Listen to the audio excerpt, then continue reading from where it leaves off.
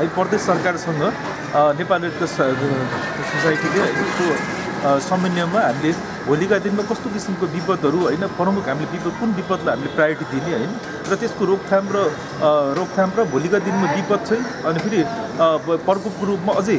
आउन नसकोस् भनेर कस्तो किसिमको रोकथाम गर्न सकिन्छ भन्ने कुरामा हामी चाहिँ अहिले विचार विमर्श गर्दैछौँ। हामीले बर्दिया जिल्लामा विपदको पूर्व तयारी तथा प्रतिकार योजना निर्माण गरेका छौँ, बाढीको आकस्मिक योजना निर्माण गरेका छौँ, भूकम्पको आकस्मिक योजना निर्माण गरेका छौँ र प्रतिकार्यका लागि सबै क्षेत्रमा दक्ष जनशक्ति मलाई लाग्छ नेपाल अधिराज्यभरिका 75 जिल्ला मध्ये सबैभन्दा बढी दक्ष रेड क्रसका जनशक्ति उत्पादन गर्ने जिल्ला पनि बर्दिया जिल्ला शाखा हो र हामीले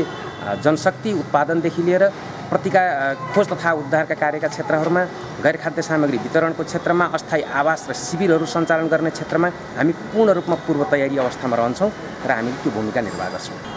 विपद जोखिमलाई न्यूनीकरण गर्नका लागि रेड क्रसले आफ्नै मूल्य मान्यता र आफ्ना सिद्धान्त अनुसार चाहिँ विभिन्न सङ्घ संस्था, सरकारी निकाय, सुरक्षा निकायहरूसँग समन्वय गरेर अगाडि बढिरहेको अवस्था छ र खास गरी हामीसँग अखाद्य सामग्रीहरू एउटा प्याकेजको रूपमा छ र हामी यदि कुनै ठाउँमा त्यस्तो चाहिँ घटना घट्दा बित्तिकै त्यस्तो चाहिँ विपद परेका परिवारलाई हामी सकेसम्म उनीहरूको चाहिँ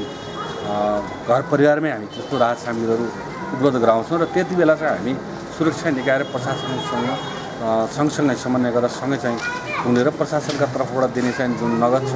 र त्यसका साथसाथै अन्य सङ्घ संस्थाहरू, त्यो वाणिज्य सङ्घ, अन्य विभिन्न किसिमका एनजिओहरू र अरू चाहिँ सामाजिक सङ्घ संस्थाहरूसँग पनि चाहिँ मिलेर हामी ती चाहिँ राहत सामग्रीहरू चाहिँ उपलब्ध गर्न गरेका छौँ। विपद परेको ठाउँमा चाहिँ हामीले 5 परिवारभन्दा तलका जिल्लाबाटै हामीले राहत वितरण गर्ने गरिन्छ भने 5 परिवारभन्दा बढी क्षति भयो भने हामी सम्बन्धित स्थानमै गएर अन द स्पोट गएर हामीले चाहिँ राहत सामग्रीहरू वितरण गर्ने काम गर्छौँ र पूर्व तयारीको सिलसिलामा अहिले चाहिँ विभिन्न सर्जनामूलक कार्यक्रमहरू सञ्चालन गरिएको छ र आवश्यक चाहिँ प्रकोप हुन सक्ने सम्भावनालाई मध्यनजर गरेर हामीले चाहिँ आवश्यक सामग्रीहरू स्टक गरेर हामीले राख्छौँ। कम्तीमा एकपटक पनि 100 परिवारलाई पुग्ने सामग्री हामी जहिले पनि हुन्छ र त्योभन्दा बढी थप आवश्यकता परे पनि त्यही अनुसार चाहिँ हामीले सञ्चालन गर्ने गर्छौँ।